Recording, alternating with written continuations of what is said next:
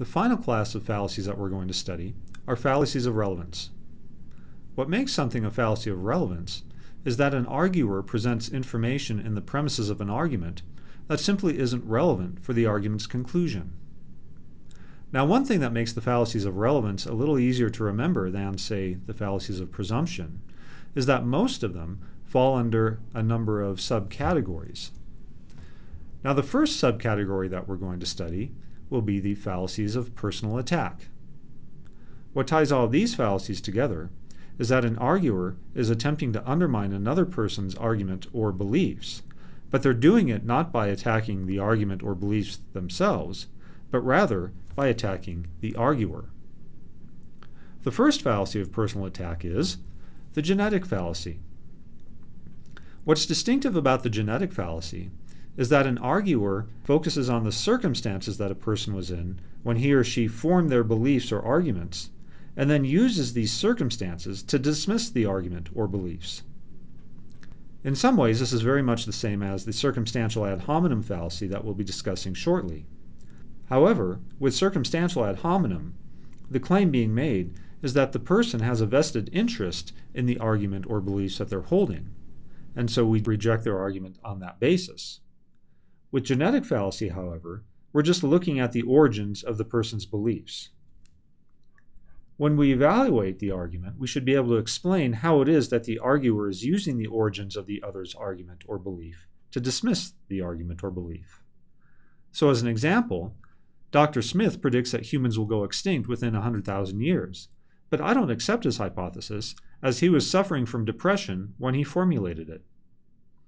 Now, of course, the emotional or mental state that Smith was in when he formulated his hypothesis isn't relevant to the hypothesis' truth. When we assume otherwise, we're committing the genetic fallacy. The next fallacy of personal attack is abusive ad hominem. With abusive ad hominem, there's a direct attack against another person, and it generally involves some sort of name-calling.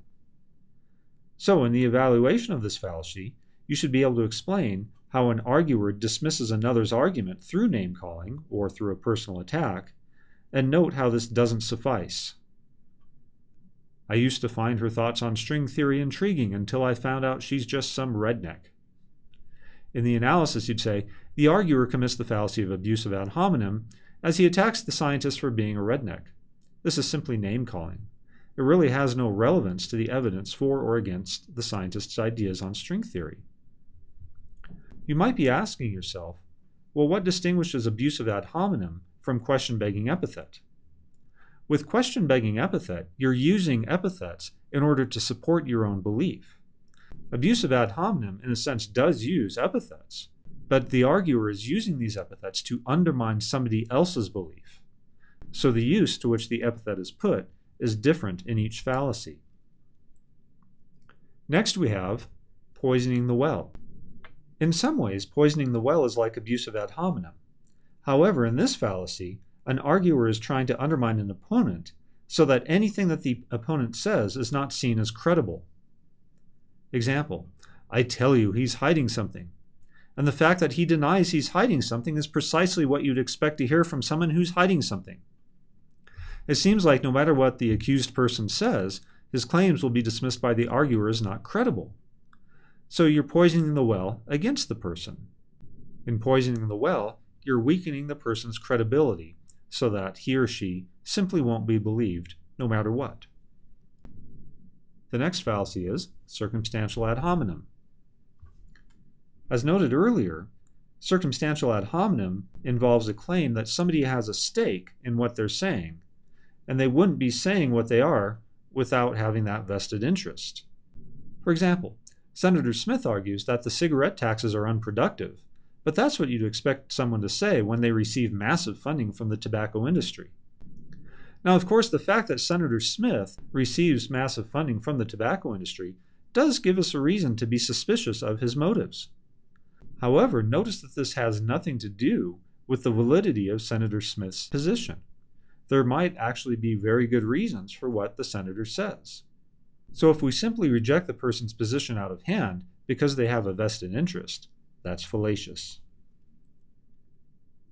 Somewhat related to circumstantial ad hominem is tu quoque. Tu quoque, remember, is a Latin term that means you too. When somebody commits a tu quoque, what they're effectively saying is, we should reject somebody else's position because they are a hypocrite. Notice that simply calling somebody a hypocrite is not a tu quoque. A tu quoque fallacy involves the additional step of saying that because somebody's a hypocrite, we shouldn't believe what they say. For example, it was just reported that Mr. Jones, an anti-illegal immigration lobbyist, employed illegal immigrants as nannies. So much for his arguments against illegal immigration. So yes, there is a charge here that Mr. Jones is a hypocrite with respect to illegal immigration, but that doesn't mean that his arguments are illegitimate. It just means that he's a hypocrite. When we take the further step to dismiss his arguments on the basis of his hypocrisy, then we've committed the fallacy. The second category of fallacies of relevance is fallacies of appeal to false authority. What ties all of these fallacies together is that someone is appealing to somebody else or a group of other people in order to justify his or her own beliefs. The most basic form of this is an appeal to the one. To identify this fallacy, what we're looking for is somebody who is appealing to somebody else's opinions, when in fact that other person really doesn't have any sort of real authority on the issue. For example, I just saw an American Express commercial featuring LeBron James. I think I'll open an account. What makes this an appeal to the one is that the arguer is appealing to LeBron James's apparent authority on credit cards and using that authority to say that he or she will be opening an American Express account because of that. Of course, sometimes it's not the authority of a single individual that holds sway with us, but rather that an opinion or argument is held by a large number of people. When we use that as the basis for our beliefs, then we're committing the appeal to the many fallacy. So what we're looking for with this fallacy is that somebody is trying to justify their own position just because many or most other people believe similarly. Here's a basic example. There's more matter than space in this table. Everyone knows that. Well, notice that whether a belief is widespread really has no bearing on its truth. Yes, there might be good evidence for why a lot of people hold a certain belief, but it's that evidence that justifies the belief. The fact that a lot of people believe it doesn't justify it. So when we appeal to the fact that a belief is widespread, we're committing the fallacy. The appeal to the select few is a little bit different from the previous fallacies.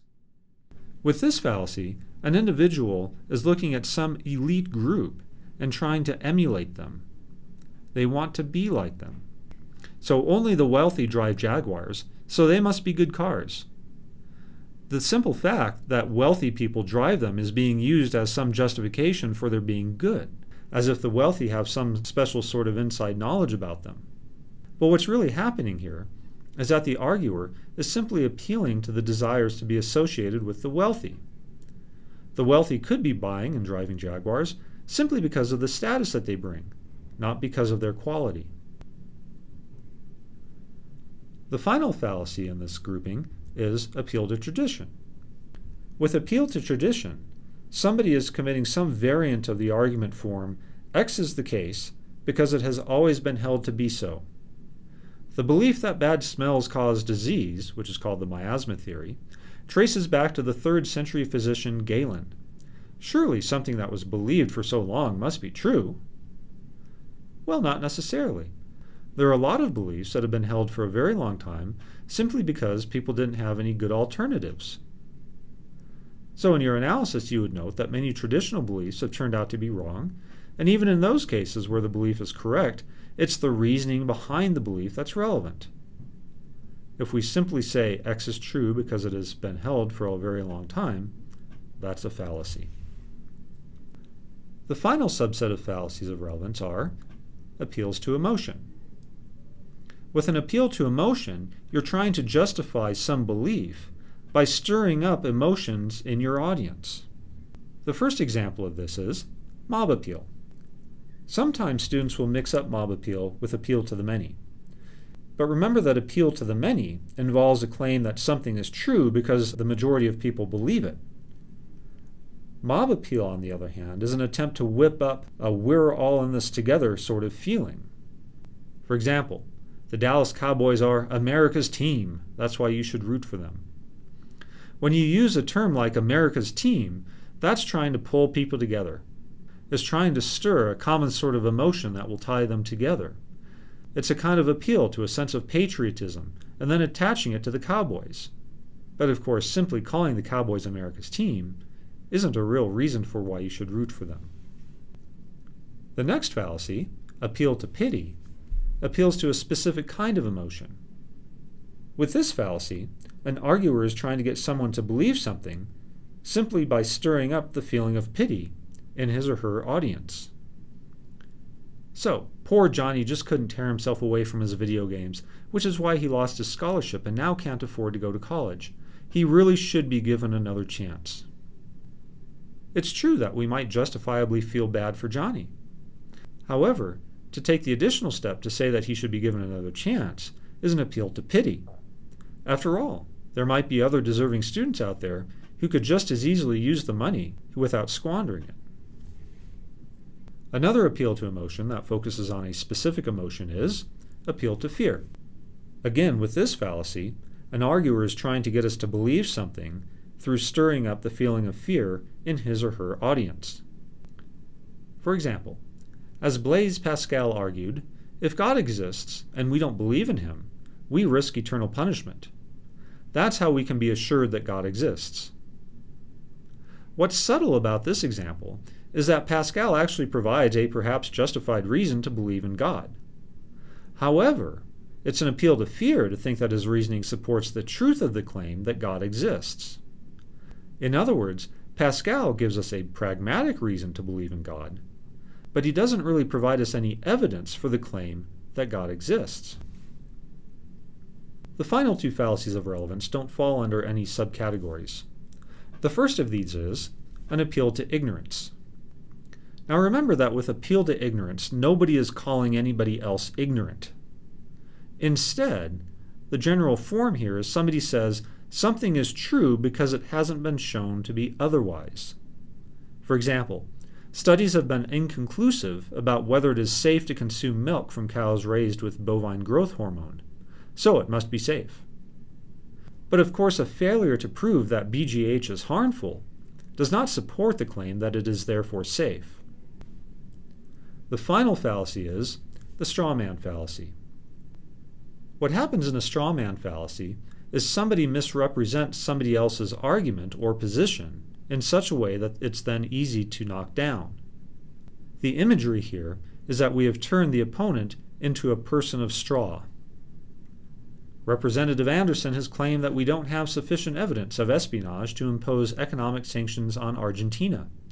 How Anderson can be supportive of the Argentinian regime is beyond me and shows why he should be removed from office. Notice the shift that occurs between the first and second sentences in this example. In the first sentence, it's being noted that Anderson is claiming that we can't impose economic sanctions on Argentina, but his position in the second sentence is then being changed to saying that he's in some way supportive of the regime. That's a different sort of claim. What the arguer here has done is try to shift Anderson's position from one which is reasonable to one which is entirely untenable. That is, that we should support an oppressive regime. Anderson has been turned into a straw man. I hope that the information presented in this lecture has been relevant and has helped you to understand each of these fallacies. It's now time to turn to the exercise sets.